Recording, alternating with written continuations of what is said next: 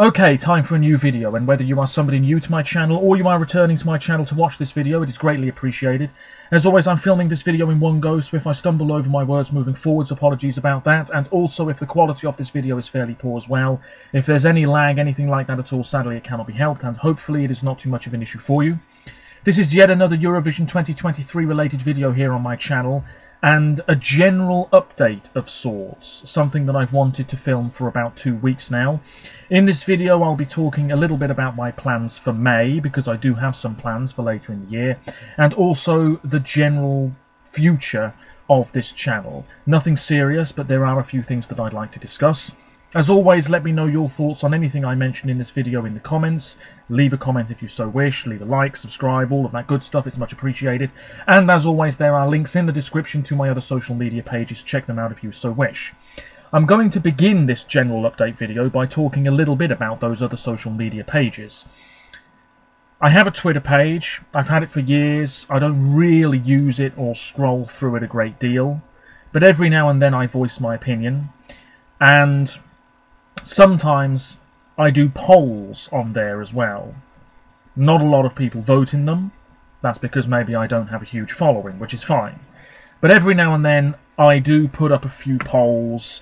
I recently did one where I asked people if they thought we'd heard the winning Eurovision 2023 entry yet, based on the songs that are confirmed for the contest and the national final songs that are out there. And I said, have we heard the winner yet? And I think that poll has closed, and most people said that yes, we have heard the winning song by now. So that's the sort of thing I do on my Twitter page every now and then. Polls. So I'm letting you know that if you have a Twitter account, you can keep an eye on my page and you can vote in those polls as and when.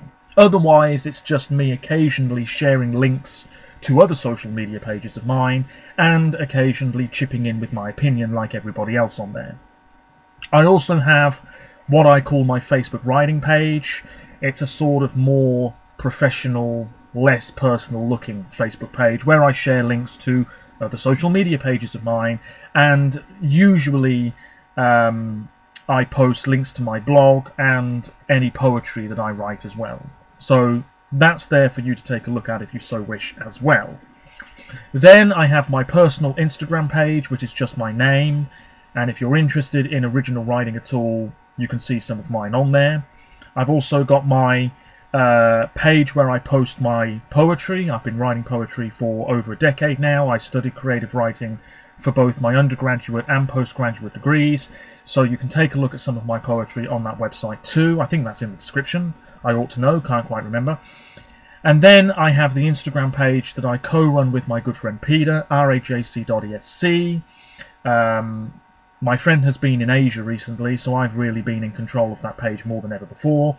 But it's ticking along quite nicely. We post our favourites, updates about songs and artists that are confirmed for the upcoming contest, that sort of thing. It's all general stuff. But take a look and give us a follow, leave a like, comment, all of that good stuff again. It is much appreciated. And that wasn't even my idea, it was my friend's idea. They saw my YouTube channel, we were talking about it one day last summer. I think it was around then. And they said, well, why don't you create an Instagram page to go along with it? And I said, well, if you set it up, I'll join in. And so that's exactly what's happened. And we sort of co-run it, which is really nice. And it works quite well, I think, because I know a fair bit about Eurovision and have followed it for years. My friend Peter is a bit of a Eurovision novice. So it's always interesting to hear what he thinks about certain songs. As an absolute neutral, somebody who's never heard of these artists, even if they're returning to a national final, somebody who doesn't really know about a country's track record or anything like that, it's always good to hear what he's got to say. So there is that page as well. That's pretty much it. But there is also the WordPress blog. And I started my WordPress blog when I was an undergraduate, years ago at the University of Northampton, because one of the modules I studied was journalism, and my journalism lecturer said, if you're serious about journalism, it might be a good idea to start building up an online portfolio, and to do that you might want a blog. I recommend WordPress. That was pretty much what he said. So I created a blog, even though I wasn't the slightest bit serious about going into journalism as a career, and I was going to use that blog for my original writing. Didn't use it for months and months, and then in the summer of 2012 I started posting on there, And for a long, long time, it was original pieces of writing. So if you go back on there, years and years and years and years, you'll see old university work of mine. It's not that great, I should warn you. But over the past 5 or 6 years, it's definitely become more of a Eurovision-related blog. As soon as we get a song, whether that's an internal choice or through a national selection, at some point I'm sitting down and I'm typing a couple of 100 words, giving you my thoughts on the song. I very recently finished typing up my thoughts on Croatia's entry for this year. I've still got Italy to go. And then obviously, as we get more songs for the Liverpool staged competition later this year, I'll be doing blog posts about them as well. And you can go back years, when I started making videos on YouTube, to read my thoughts on certain songs, my predictions and everything. And I spent so much time typing those blog posts up in the past. A complete review of the contest, 3,000 words or something. It was like a full-on essay. And I sort of said to myself, maybe about 2 years ago now, I can't really keep doing this, I haven't got the time. So things like that are more bullet points now, more than ever before. And it's a lot simpler for me, but also maybe it's not as interesting to read because I'm not going into my thoughts in as much detail. And I think that's because I started doing YouTube. So the two sort of go hand in hand. I'm talking about my thoughts, I'm also writing about my thoughts in slightly less detail. But the blog is there for you if you want to take a look. Really, I think moving forwards I'll be using the blog less for Eurovision related content, or I'll certainly be typing less words about it because it's very time consuming. And it can get very irritating just sort of saying the same thing over and over and over again. I am not a professional critic, so I'm using the same words and the same terms and phrases so many times. Anyway, it is there if you want to take a look. So moving on away from the social media pages, let me talk a little bit about my plans for May, because I don't think I've really discussed it at all anywhere on the internet yet. And I want to talk about it just to sort of see what other people's plans are as well. To see if there's something I'm not thinking about that I should be thinking about.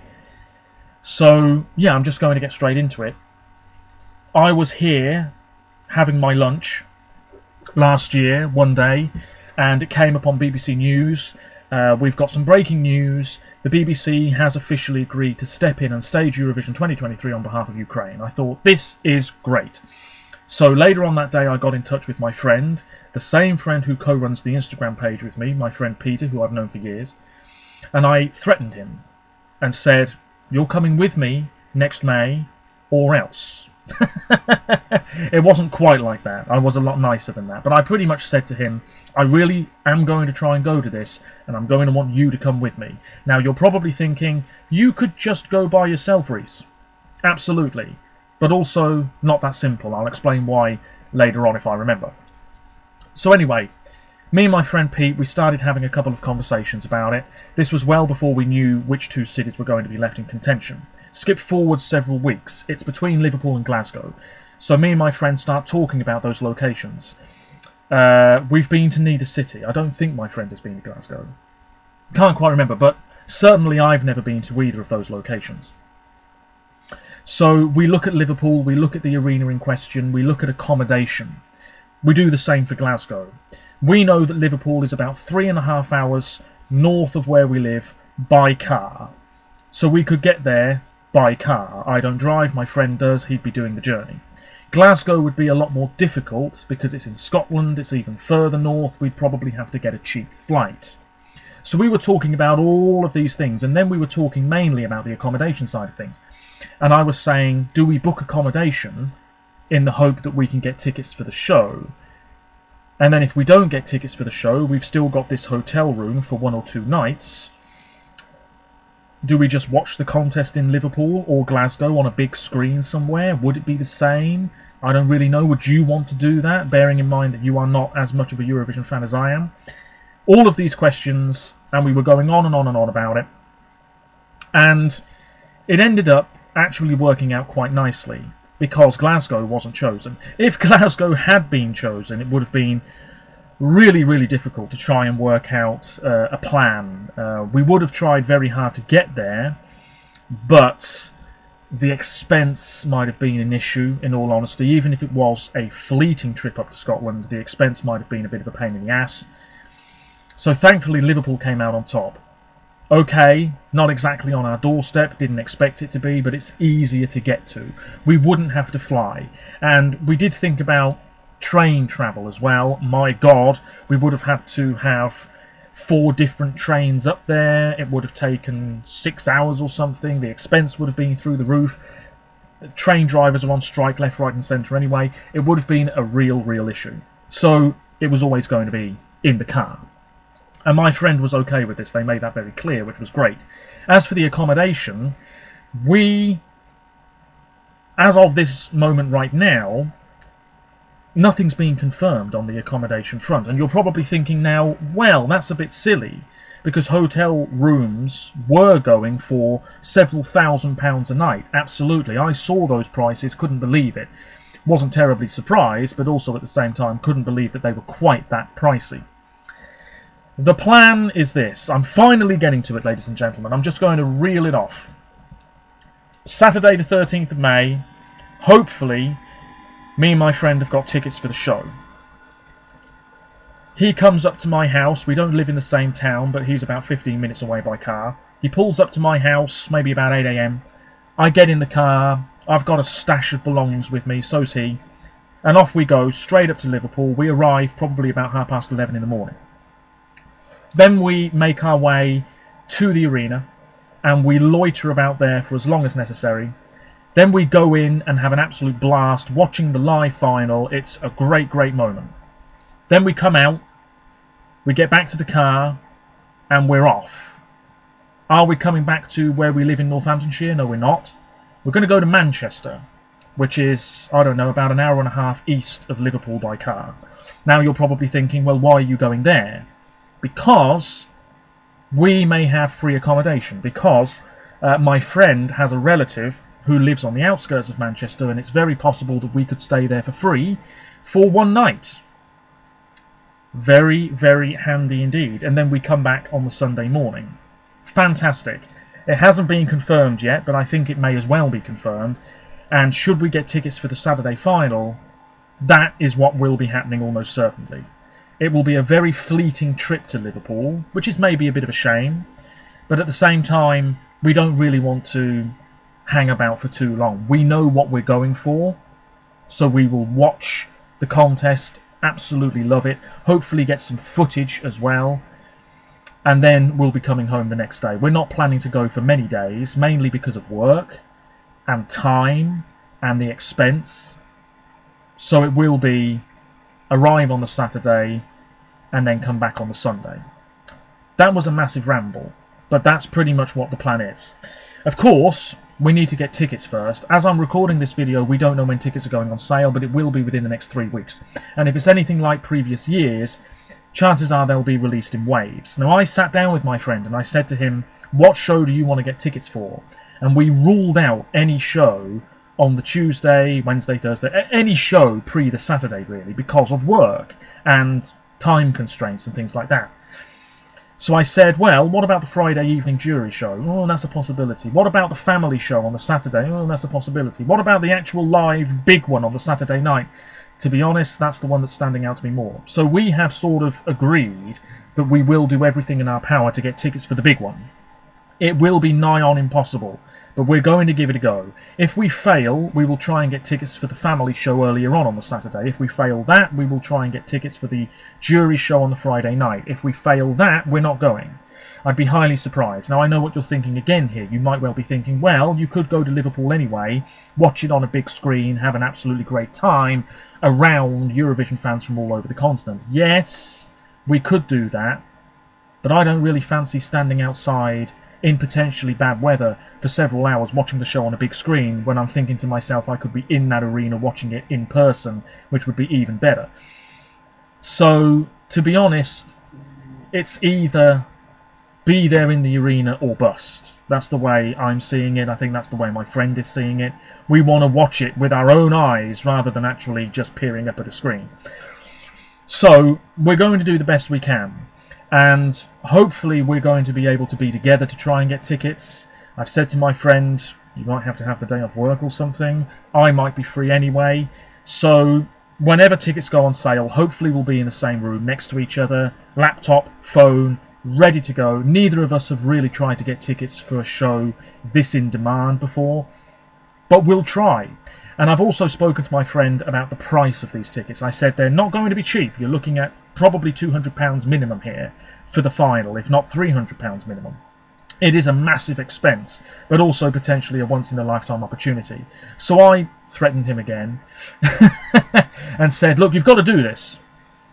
And so we have a budget, we have an idea in mind of how much we're willing to spend. And if, unfortunately, the seats that we're looking at, and we've got a good, well, I've got a good idea as to where I'd like to sit in the arena, side on aisle. If it's out of the price range, we might just have to pass or look at another show. It's as simple as that. We don't want to be faffing about for too long. We know we're going to have to be lightning fast. The website might crash anyway. All manner of things could happen, but we want to be prepared as best as possible. We want to go in knowing what we're looking for, knowing how much we're willing to spend, and then hopefully it's going to be a fairly smooth process. It will be stressful, but it is what it is. I don't know why my PlayStation's beeping there. Bear with me. There we go. So, where was I? Yes, tickets. We're going to give it a right good go, ladies and gentlemen, as I'm sure many of you will too. Never tried it before, never really needed to try it before, but we'll see what happens, and that will be probably within the next 3 weeks or so. I can't imagine tickets will be going on sale much later than mid-March, but we'll see. Going back to the point I made earlier, why don't you just go by yourself? Could do it, but I'd rather not have a minor anxiety flare-up. I would rather feel a bit more comforted, if you see what I mean, knowing that there's somebody there in case things go completely pear-shaped. So that's why I roped my friend Peter in. I asked a few other friends as well, but Peter's the main one, and he's been very supportive and understanding, and hopefully he sticks with me through this. And so hopefully, if I end up in Liverpool, he'll be there by my side and we'll have an absolutely smashing time together. And we'll have a right laugh and hopefully some footage. The plan is to get some footage from Liverpool, post photos online, maybe make a big vlog, be in the arena filming some of it. That would be absolutely incredible. I mean, that's the hope, that's the big wish here. And hopefully it will happen. If not, I'll be sitting here watching it on TV, no doubt. Once again filming my reaction and then whacking it up on YouTube straight afterwards. But of course the dream is to actually get some footage from the arena in Liverpool. And also, I know I said a few moments ago that there wouldn't be much of a point heading up there if I'm not going to be in the arena watching the live show. Something that could change that is because I have a really great friend who lives up north, who I haven't seen in nearly 20 years in person. And they could well be in Liverpool for Eurovision.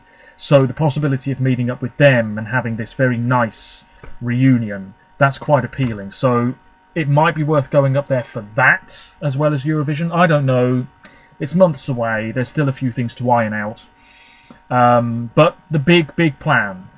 Be together, me and my friend, get tickets for the Saturday final, and then drive up. My friend drives up on the Saturday. After the contest, we head to the outskirts of Manchester, stay there overnight, come home on the Sunday morning, and then that's it.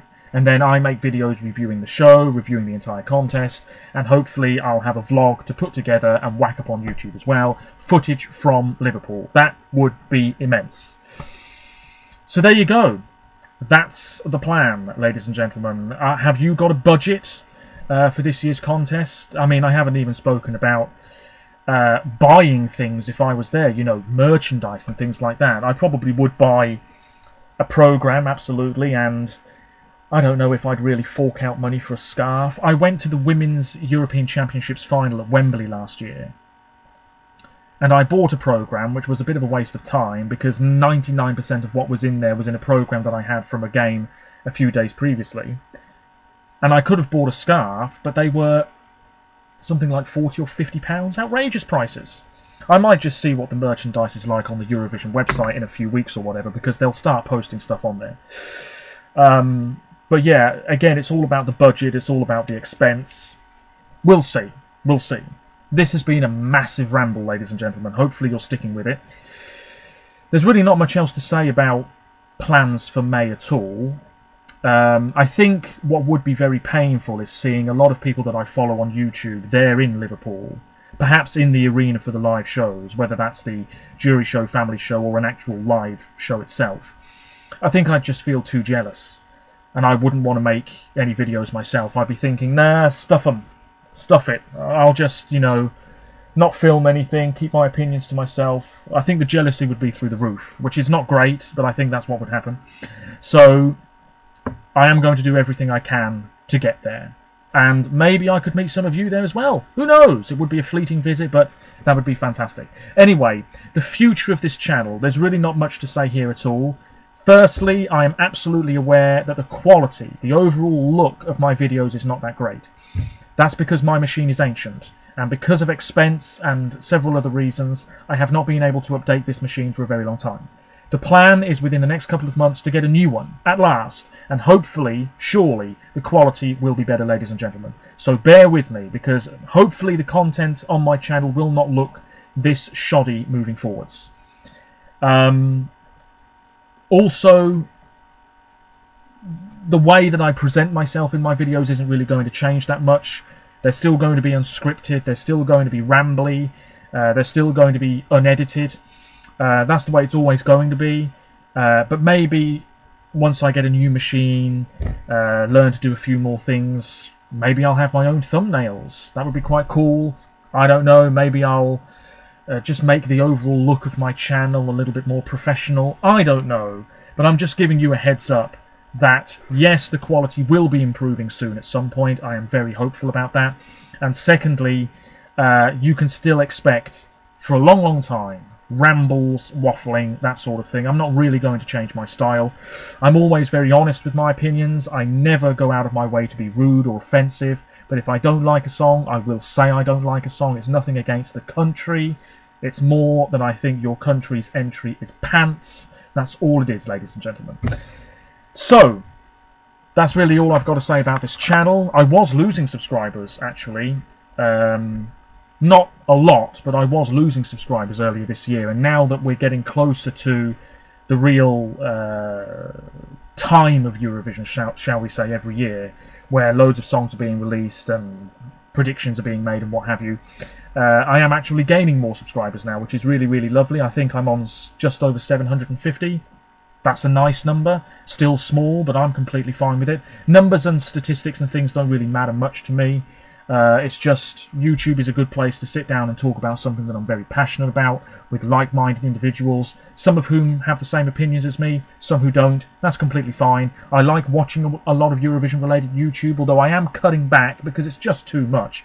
For example, last Saturday night, Super Saturday, we had so many songs for this year's contest being selected. I looked at my YouTube feed and it was just 30 videos. My top 15, my top 15, and I thought, do I really want to sit through all of these? I don't think I do.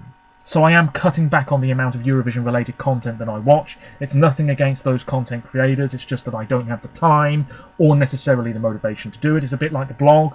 The motivation for that really has been waning of late. So there we go. I will finish off this exceptionally messy video by talking a little bit about the songs for Eurovision 2023 so far, because I haven't really spoken about them too much, although I will do in my next What We Know So Far video. So let's go through every country very, very briefly, because this is not a What We Know So Far video. Croatia. It's not a country I'm familiar with. Ireland, no chance. Picked the wrong song. Latvia, nice entry. No chance of progressing in my opinion, even though it's a shorter semi-final. Malta, it's a fun track. I think it runs out of steam towards the end, but it's one of the best choices Malta could have made. Norway, honestly, could win this year's contest if the quality doesn't improve. Portugal, I think whatever they send, they'll do all right. Serbia, same deal. Azerbaijan, we don't know. Czech Republic in it to win it. Finland in it to win it. We've got the running order for UMK now. Israel, high hopes for that. Moldova, God only knows what they're going to send. I think it will be Sunstroke Project. That would be a bit disappointing, but there we are. Netherlands, I've got high hopes for that. Sweden, People are saying it's a very poor Melfest. Doesn't matter, because they're probably still going to send a song that can get them a top 10 result. Loreen is there. I think this year's Melfest is hers to lose. Switzerland, we've no idea. Armenia, I've got very high hopes for that. Belgium, I'm not really much of a fan of the song, but it might go through. Cyprus, I'm not expecting much. Denmark, I like it, but he is very reliant on the backing vocals. Estonia, great stuff, should cruise through. Greece, big controversy there. Don't really know what the situation is. Iceland, I like their national final lineup, but I'm not expecting them to do incredibly well this year. Romania, I've barely seen anybody talk about that song. As far as I'm concerned, it is nearly dead on arrival. Albania, nice track, gotta wait for the revamp. Australia, I think they've forgotten they're taking part, but I think they could be in it to win it. Austria, we know the act. The song's been leaked apparently. I've heard nothing. We wait and see. Georgia, they need something massive because they haven't qualified for years. Lithuania, like a movie all the way. I think it could be a really, really close result though. Poland, I think they'll be alright this year. They'll be in the final. San Marino, God only knows. Slovenia, they'll qualify. France, we get the song later this week. There'll be a video of me reacting to it all being well. Very high hopes. Germany, God help them. Italy, quality. Spain, quality. Ukraine should be absolutely nowhere near winning this year. And the United Kingdom, all I hope is that it is as good, if not better, than Spaceman. There's rumours it could be the newly reformed S Club 7. Yes, fine, but it's 2023, not 2003. Let's pick something a little bit more with it and up to date. Anyway, ladies and gentlemen, I'm really, really sorry for the massive ramble, but let me know your plans for May if you've got any. Are you going to be in Liverpool? Are you going to be travelling to the UK? Are you going to be watching it with a group of friends, having a Eurovision party, what have you, that sort of thing? Whatever it is, let me know, and I'll be back with more Eurovision-related content very soon. Apologies if the quality of this video wasn't that great. I always apologise for it, because I know it annoys some people, but like I said, it will be improving at some point soon, all being well. Until next time, take care of yourselves, stay safe, and bye for now.